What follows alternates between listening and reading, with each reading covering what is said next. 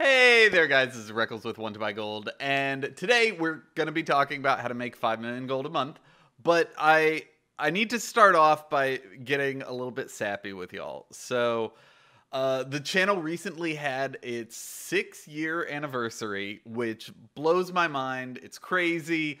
It's gone from just a blog that got linked on the Undermine Journal to like we're almost at 100,000 subscribers, and it's my job. Like when I go to a party and people ask me what I do for a living, I get to say I play World of Warcraft, and that's all thanks to y'all. So I want to give back to you. And my crazy idea is to give away a Brutosaur a month during the year 2020. So if all goes according to plan, I'm actually going to be starting this a little bit early and giving away the first one at the Want to Buy Gold meetup at BlizzCon, which will be on the evening of day one. Go follow me on Twitter or Twitch as we get more information on that. I'll probably put a link down in the comments too once we have like concrete times. But with this video, I actually wanted to talk about my game plan, how I'm actually going to be going about doing it. And while this isn't necessarily a guide, hopefully y'all will be able to glean some things from that. So let's get into it. Okay, we got a blank canvas here. Our goal is 5 million gold a month. Now, anytime you've got a big goal like this, something that seems crazy, but you know it's doable, but it's beyond your current capabilities, like 5 million gold a month is beyond my current capabilities, you got to figure out how you're going to break it down into bite-sized little pieces, one step at a time, you build a wall with one brick at a time. That 5 million a month comes out to about 170,000 a day, which is still a lot, but a WoW token a day, that's doable. That's doable. You can math that out and figure out how you do that. To throw another wrench in this, I'd like to be able to consistently do this. I don't want to fall short. I don't want to have a month where I get sick for a week or I have to go out of town and then like I'm 500k short of the giveaway. I want to be doing this every single month. Now, I should probably say just real quick, if y'all want the most chances possible at this, I'm thinking I'm going to be doing the giveaways through here on YouTube in the comments, over on Twitter, so go follow me there, and on Twitch, and I'll also be probably doing a Patreon only giveaway. So go follow and sub to me in all those 4 places and get your fill of Reckles. So I'd like to be able to get 170k a day, and in order to ensure that I get 170k, I want to shoot for 300k, and then I'll be set. And that's a lot for me. And to make that even harder, I'd like to be able to do that in 30 minutes or less. So like on track for 600k per hour, that's too much. There are very few farms that are that good. And the reason why I want to do it in 30 minutes or less is, I mean, obviously, farming's fun. I love farming, but I don't want to have to do that, especially since videos, like making videos for you guys takes a lot of time. Even the 5-8 minute videos I put out take 10-20 hours to make.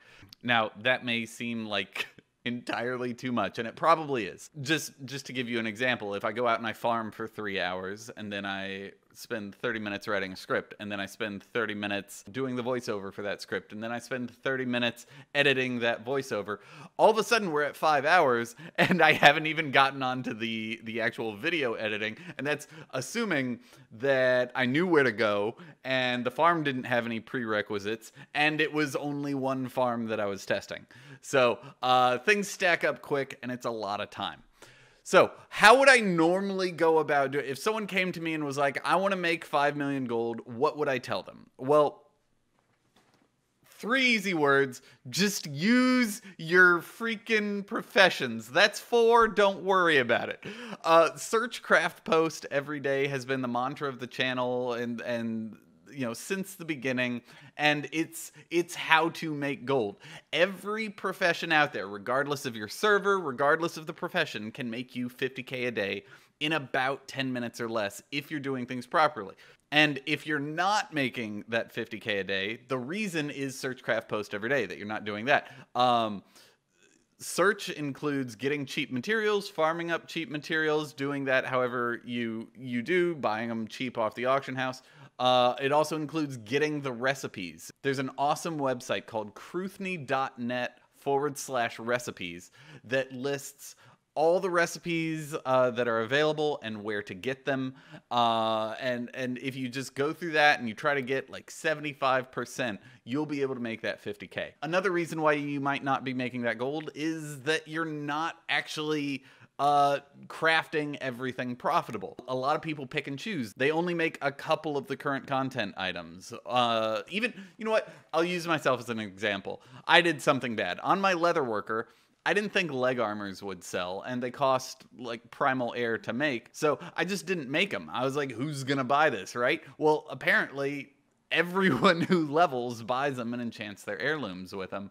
And now I keep that stocked up on the auction house, and I make like 50, 100,000 gold a month extra just from leg armors. So that's great. Just make everything, don't pick and choose. For post, it's just post things up with Trade Skill Master. TSM makes things so quick and easy once you get it set up that like it's not the auction house isn't a hassle, which is kind of the first big hurdle that people encounter. They're like, oh, I don't want to have to look up the prices for everything and like track on a piece of paper how much everything should be worth before I post it up. Hopefully, though, we will be seeing the improved auction house come to pass soon. Blizzard's been working on that for over a year. And the last reason you might not be making gold is every day. You gotta be consistent with it. If you watch a video for a farm that gets you 200 bajillion gold per hour, that's great. But if you hate doing that farm, then you're gonna do it for 30 minutes and then you're gonna go back to just running laps around Stormwind, and you would have been better off doing something that got you 5,000 or 10,000 gold that you freaking love doing and you did for 2 hours a day because it made you smile. Oh, and I almost forgot. I made a whole thing for this. Okay, so that's the first step. Search, craft, post every day. That is crafting. That's your primary gold making method. And then you've got your tier 2 things, and that's flipping or farming or pets or mounts or whatever, vendor runs, recipes, TCG, whatever it is. Those come second after your professions. I say here, pets, transmog, or farming, but there's so much more to that. Just within, I'll use pets as an example, just within pets, how are you making gold with pets? Are you leveling them up as a service from 1 to 25 because you're good at that and it's Super Squirt Week? During Super Squirt Week, you can charge 5K to level up pets from 1 to 25, and it takes 3 minutes. So that's 5K every 3 minutes. That's however many golds per hour.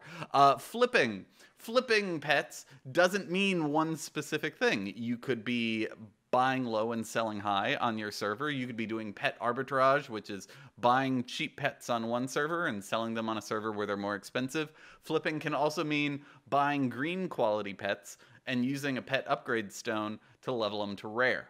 And then I've got one last thing here, like farming. There's so many ways you can farm pets, and then within each one of these little pink boxes, there's like 50, 100 different pets that you can go know about, and each one of these little pink boxes can get you a WoW token each and every month. So I'd love to see the web of all of the different gold making methods out there.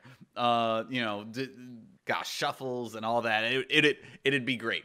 But there's a problem with this, and that is that I can't use any of that. I am on one tiny little server. All of I have like 50 million gold worth of crafts on one specific little server, and then I play on Zul'jin 2, which is bigger, but I only have one tune there with any patterns or recipes.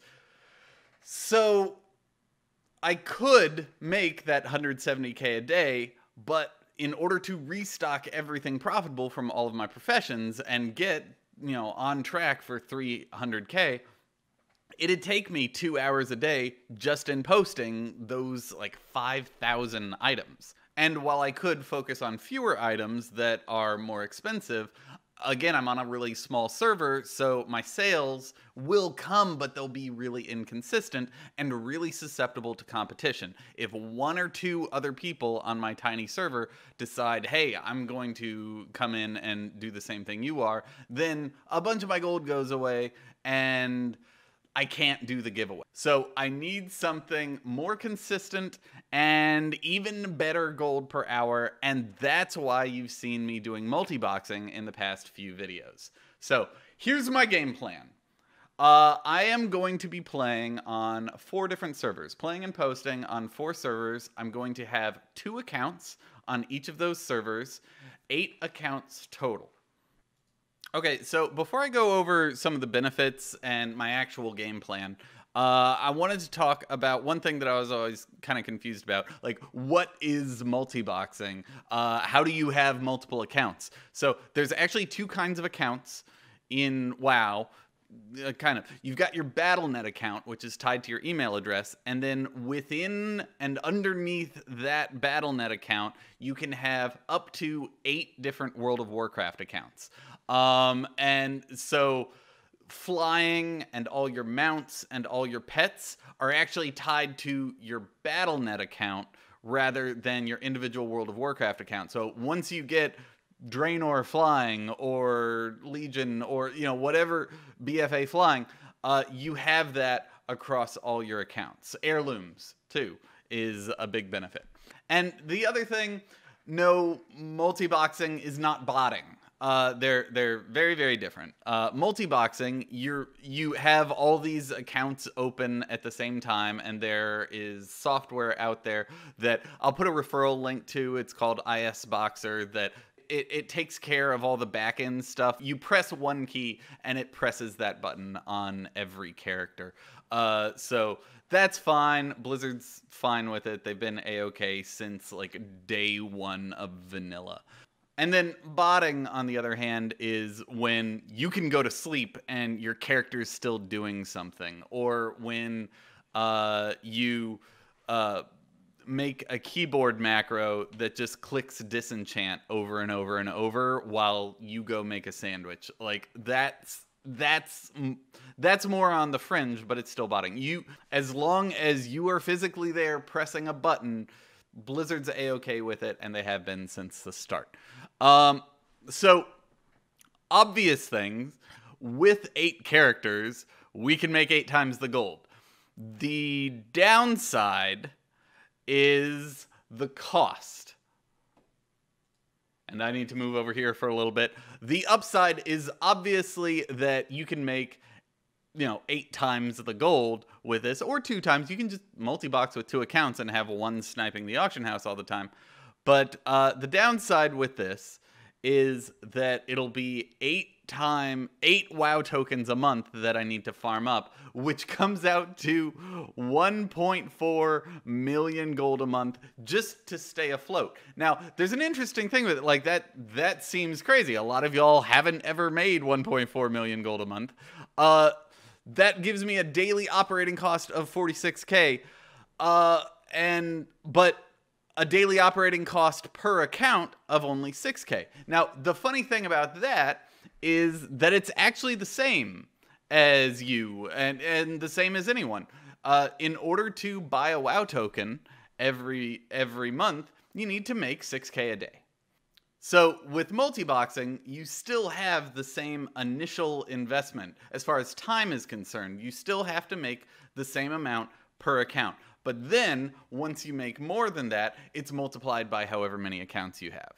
So here, I got another thing for you. If these little boxes represent the time spent farming that 6K per day, here's the amount of time you got to spend with one account. Here's the time you got to spend with 8 accounts. It's the same amount of time. The magic comes in when you double it. If you go above and beyond and you mine for twice as long, or you farm twice as many pets, here's how much gold you make with one account. Here's how much you make with 8 accounts. And that big ass blue bar is where I'm going to be making the 5 million per month. Okay, so here is the actual list, the game plan. I'm going to be focusing on 4 different sections. We got farmable mats, farmable pets, farmable mounts, and then crafted mounts. A lot of these things are gated or super low drop rate, high ticket items, so I don't have to spend all day every day posting. I don't get burnt out on posting like I did with the Transmog Top 10. I'll give a little overview on each thing, but like if you want to know where to go to farm up the bronze whelpling, just Google want to buy gold bronze whelpling, and I've got a video on it. So farmable mats, these are how I snowballed. This is how I started making. This is how I made that 4.4 million gold in the last month in order to just buy the 8 accounts. So a lot of Xanthid and Osmanite farming, Anchorweed, and the current content mats, along with some of the old world mats. Like, you may not think Whiptail or Asharad's Veil is the go-to farm, but like, people buy a lot of it. People buy a lot of Ghost Iron ore. If you're on a big server, you could just farm Ghost Iron ore 24 hours a day, and you wouldn't be able to supply the auction house with how much it needs. So do those things. Those things are good if you need immediate gold right now. You've got a WoW token that you need. You're 50k short of a WoW token, and you've got 2 days of game time left. Oh no, what do? Go farm any of these things. One of my favorites so far is actually, I've got 2. I've got Primal Shadow, which I absolutely love multiboxing. It's so easy. You hardly have to move. But if you do want to double how much Primal Shadow you get, you can, but it like takes some going back and forth, and it takes some doing. And then Volatile Air, I've had a lot of fun with that. So in the best way to farm Volatile Air is with the dungeon in Oldham, but if you multi-box it, you have to actually broadcast your key presses and your movement keys, and the problem with that is there are knockbacks in this dungeon, and there's like, the broadcasting isn't actually perfect. It depends on your latency, so you end up like being a little bit off, and you're always trying to keep one of your accounts from falling off the edge, and it's just a lot of fun. And it's really rewarding when you make improvements and you figure out where you can save time. So I'm having a lot of fun farming that, and I'm actually making a lot of gold with it. Next, we've got the farmable pets. So all of the vanilla cageable pets. You've got Azure Whelpling, Emerald Whelpling, which includes the Sprite Darter Hatchling. You've got Crimson Whelp. The Dark Whelpling, Hyacinth Macaw comes with the Rizashi Hatchling, the Black Tabby Cat. And then there's some others, Bronze, Gazruki, the Lanticore, Rebellious Imp. I didn't put Black Tabby Cat, I mentioned.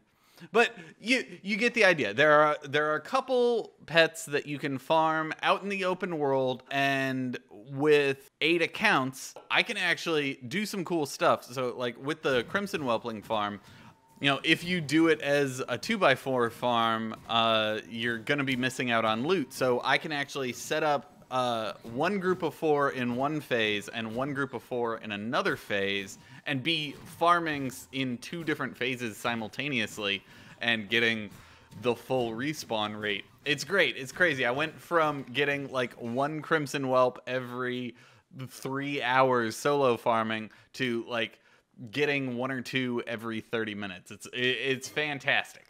I did an hour at the Emerald Whelpling spot, and I got like 15 or 20 Emerald Whelplings, 2 or 3 Sprite Darter Hatchlings. This is crazy. Like, multiboxing is crazy.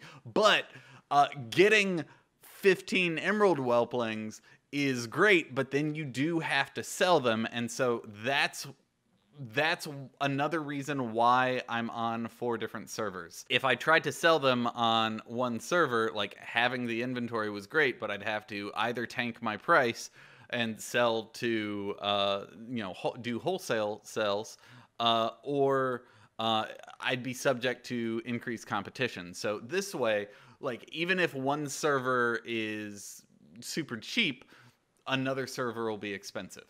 So then I also am going to be doing the farmable mount farms. These are the BFA mount farms.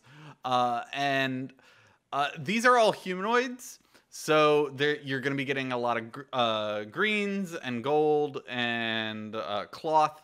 And because they're all humanoids and drop cloth, I also want to be doing these on tailors if I'm going to be doing them a lot. And these mounts have like a 1 in 50,000 drop rate. So I'm going to be doing it a lot. So tailors have cloth scavenging, which increases the amount of cloth you get by 50%. Now, with BFA, the cloth scavenging is actually double. You get twice as much Tide Spray linen and twice as much deep sea satin.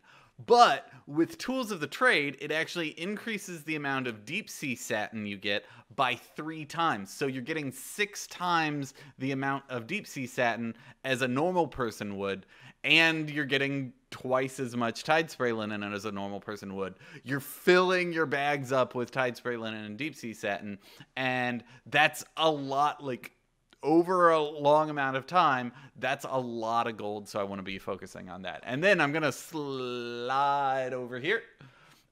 We've got the crafted mounts. Panthers are from Jewel Crafters. Vial of the Sands is from Alchemists. I've got all these engineering mounts, and then the Flying Carpet from Tailoring. Now, so with the Panthers, you have to get exalted with the Order of the Cloud Serpents.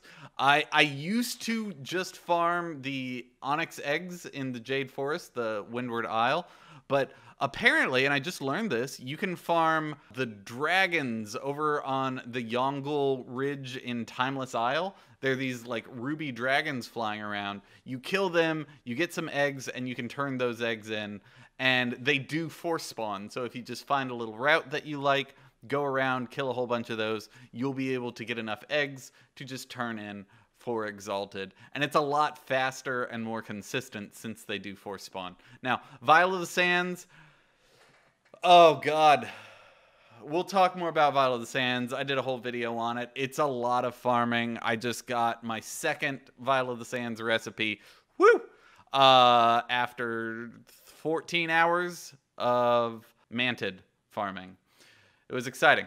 And so then we've got the Sky Golem, and I don't know if I'm going to be focusing on the BFA crafted mounts yet, but Sky Golem, Mechanohog, the World Spinner, those are some of the Sky Golem is all engineers, but some of them are goblin only engineering. Some of them are gnomish engineering. I'd like to have one of each. It's not actually too hard to swap between Goblin and Gnomish. 5 of the Goblin mounts, and then you swap over and you make 5 of the Gnomish mounts, and then you're good for a little while. But I don't want to go through that hassle, so I'd like one of each. And then the Flying Carpet and the Flying Machine, while those are engineer only, they do still sell.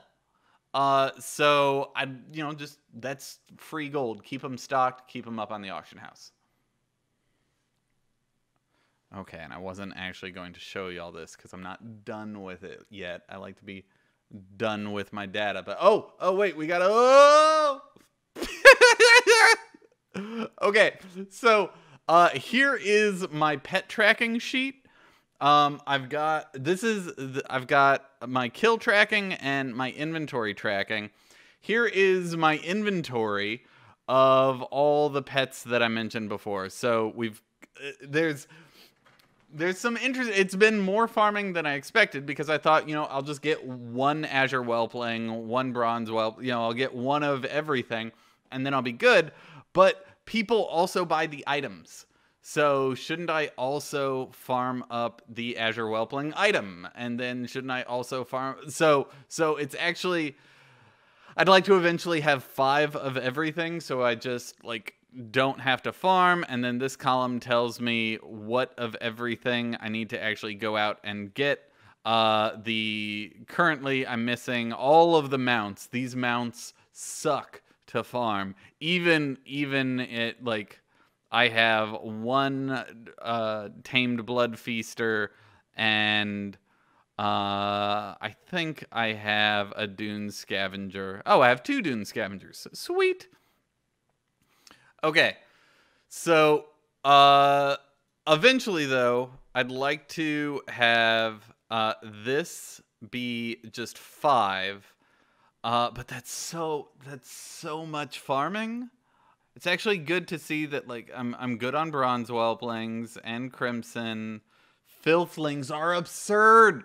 I went out with 5 tunes and did 15 minutes at the filthling farm spot, and I got 30 minutes at the filthling farming spot, and I got 50 total filthlings. It's been absolutely crazy. They're so easy to get. I actually wouldn't be upset if the filthling farm got nerfed. Blizzard, please lower the drop rate on the filthling farm. Get those things expensive. Also, I have 50 of them, so that'd make me more gold.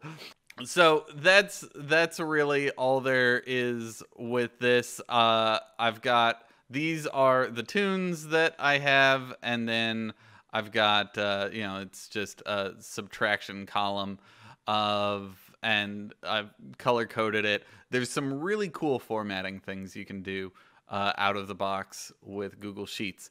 And then here, this is a much uglier sheet. Don't worry. I'm not going to spend a whole lot of time on this. I haven't formatted this one, but this is where I'm testing the drop rates for each individual farm, because one of the problems with using Wowhead is their nerfs can happen, their data can get outdated, but also if you're farming, like, what's the drop rate of the Dune Scavenger from this thing? Well, if you're just killing the Sky Callers, but there's also Faithless Citizens in there that you're killing, and it doesn't drop. Like, if the mount doesn't drop from Faithless Citizens, but it does drop from the Faithless Sorcerers, then your drop rates are going to be skewed, and you're going to think you only need to kill 3,000 of them, when in actuality you're going to need to kill 20,000. So I guess I could just go through. So here's the name, here's the location of the farm, here's the actual enemy that I'm killing, here's the price of the item, the price of it caged, so I can, like, play around with those numbers if I feel like it. Rare, this is an important thing that you should start paying attention to on your pet farms.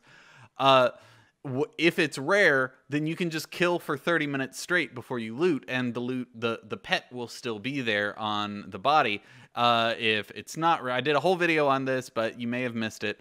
So that really makes it easier when you're multi-boxing, where you can just kill for 30 minutes straight. For kills, this is how many recorded kills I have of each individual thing. This is the how many I actually got to drop. Kills per minute per tune. So generally you're looking at about 120 kills per minute if everything's going perfectly. With the Dune Scavenger, I'm at 37 kills per minute. That's, like, once I get a little bit more gear, I'll probably be able to bump that up to 40 or 50. But I've got 150,000 kills, and I've gotten 4 mounts. So that's, right now, it's not statistically significant yet, but I'm looking at a 1 in 37,000 drop rate for the mount. Rarity says 1 in 3,000. Wowhead says 1 in 3,000. Wowhead is a liar. So these columns tell me, with a 5-man team, how many should I get? I should probably update this to an 8-man team now that I'm doing 8-man farms. And then the gold per hour expected from the 8-man team. And just off the bat, the 2 best farms are these right here. We've got the bronze whelpling and the dark whelpling.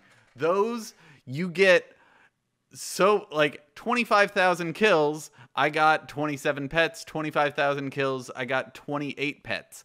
And those pets are selling for 20 to 30,000, or let's say 10 to 50,000 gold each, depending on the realm. With that, it's so good. Whereas most of these other farms, Azure Whelplings, you're looking at 90 to 100,000 gold. And then these columns are just comparing that to the Wowhead data.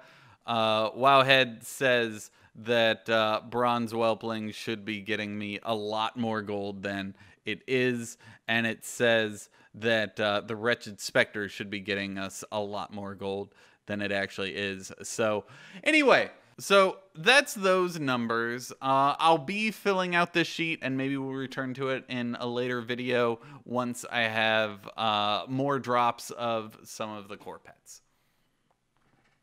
Okay, and here it is. Here is a whole bunch of work. I'll be posting this spreadsheet up on Twitter. Follow me over there. I'll be posting it up regularly so y'all can follow the progress here. But this is so much work. Here's my plan.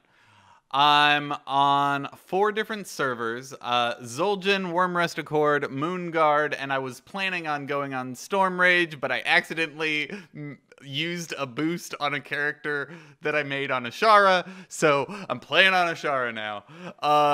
So the first team that I'm going to be getting, and the team that I currently have built and almost finished, are my 8 gatherers. They're all druids. Druids are the best gatherers for mining and herbalism. I need to get them to 120.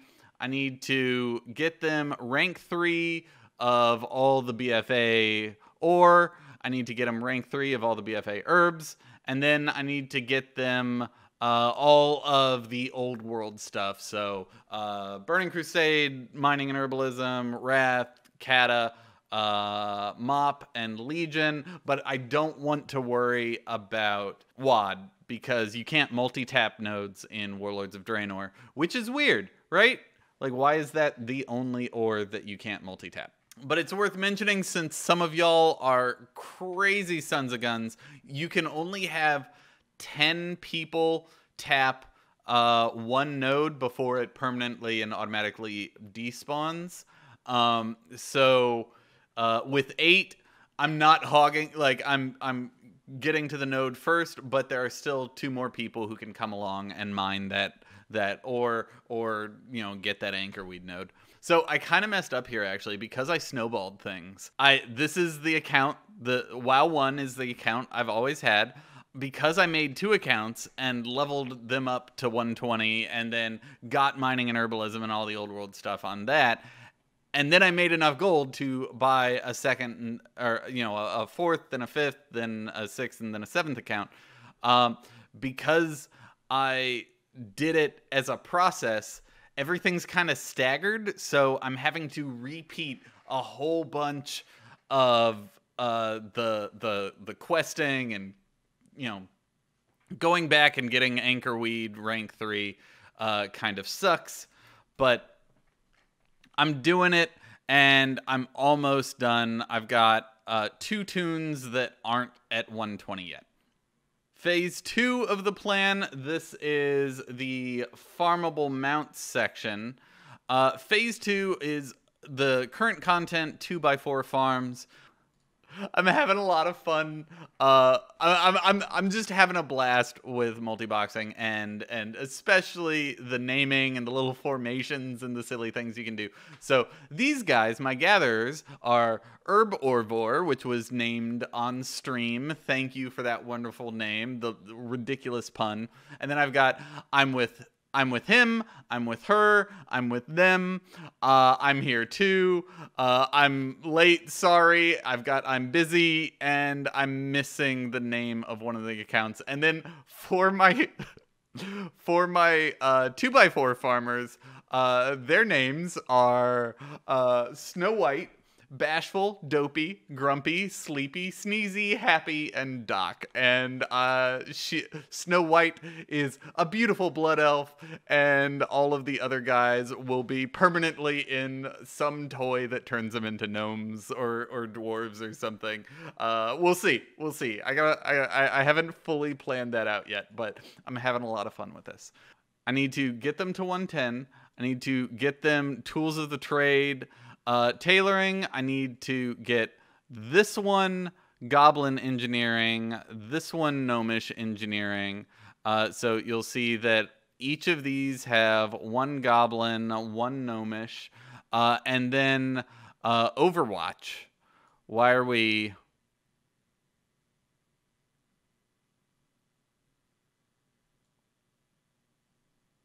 It's not Overwatch. I don't know. I don't remember what OW stands for. But one thing that I do want to talk about is you can see that all of my gatherers are druids, but with the farming team, the 2x4 farmers, I've got 2 monks in here. So there's... If you're farming specifically for these mounts, currently the best way to go about that is to have 1 monk, 2 mages, and 5 boomkins. If you're playing with war mode on, then you want them to be frost mages. If you're playing with war mode off, then you want them to be fire mages. They add a ton of damage, and the boomkins pull everything in. But I also want to be... These are also going to be Taylor engineers, engineering for the Looterang, and we're double dipping the Looterang and the engineering crafted mounts. So with this, I don't... As we keep getting better and better gear, we'll be closer and closer to one-shotting the BFA enemies, and I don't ever want that to be an issue.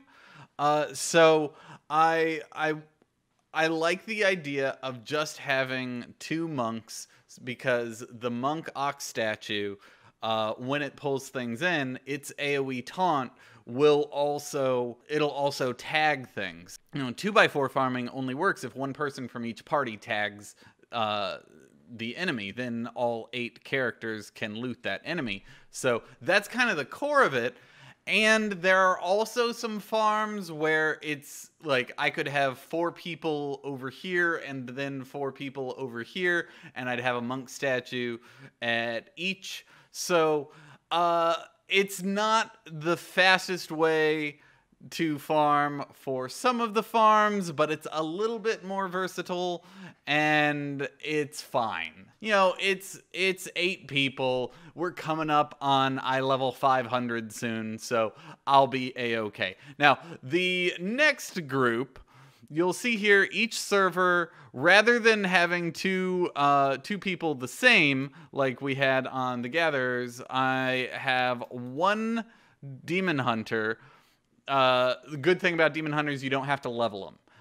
So you just get them. I only really care about the Vial of the Sands recipe and the Panther recipes, and those are both, like, you have your character's high enough just by default, so I don't have to worry about leveling these. So the steps to level these guys up, I need to get 525 archaeology. Then I need to farm for a whole bunch of hours at the Manted dig sites in order to get the Vial of the Sands recipe. And then I need to get Transmute Master so I can get procs on my Pyrite transmutes. And we'll also be using that to make a little bit more gold in other ways. And then I'm also going to be making the Panthers. Now, the Purium transmute or Pyrite transmute, that transmute shares a cooldown with the Living Steel transmute for the Panthers. So I'm not going to be doing the Living Steel transmute. Instead, I'm going to be doing I'm not going to be doing the daily cooldown for Living Steel. I'll instead be doing just the Spirit of Harmony thing.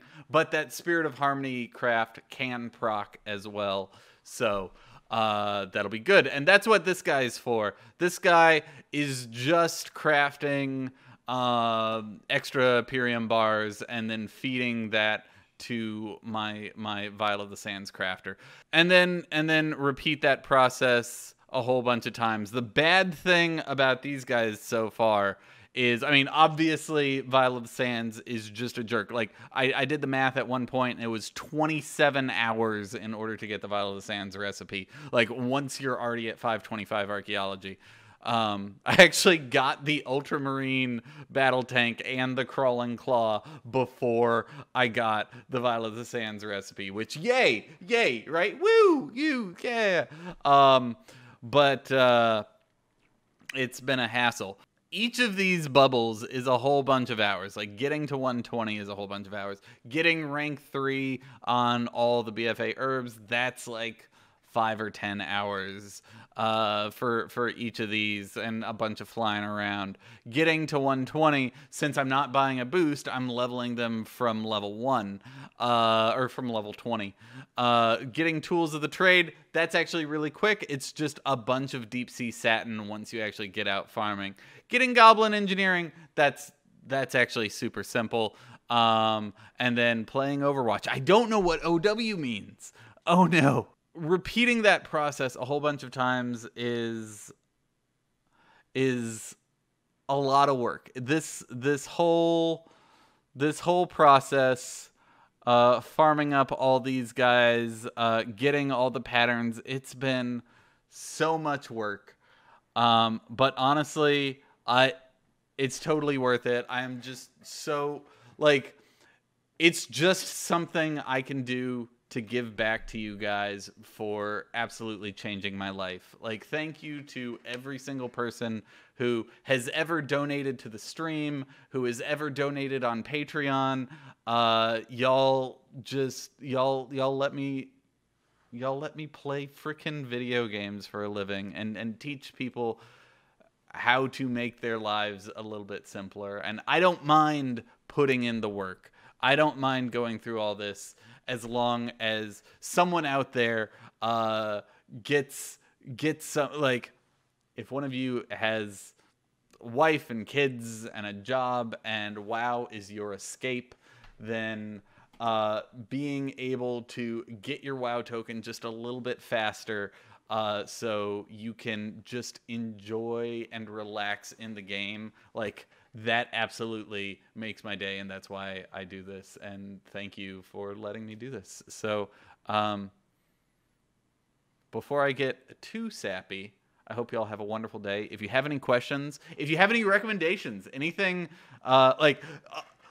hopefully all of this stuff has been pretty, like, there's nothing groundbreaking here that I'm talking about. I'm gathering, and I'm doing mount farms, I'm selling pets, and I'm making the Vial of the Sands. Like, that's all pretty obvious stuff, but I'm doing it in mass, and there's lots of little struggles and hurdles along the way. If there's anything that I forgot, or anything you think I should include in any of my tracking sheets, then leave those down below. Come meet me at the BlizzCon WTBGold meetup.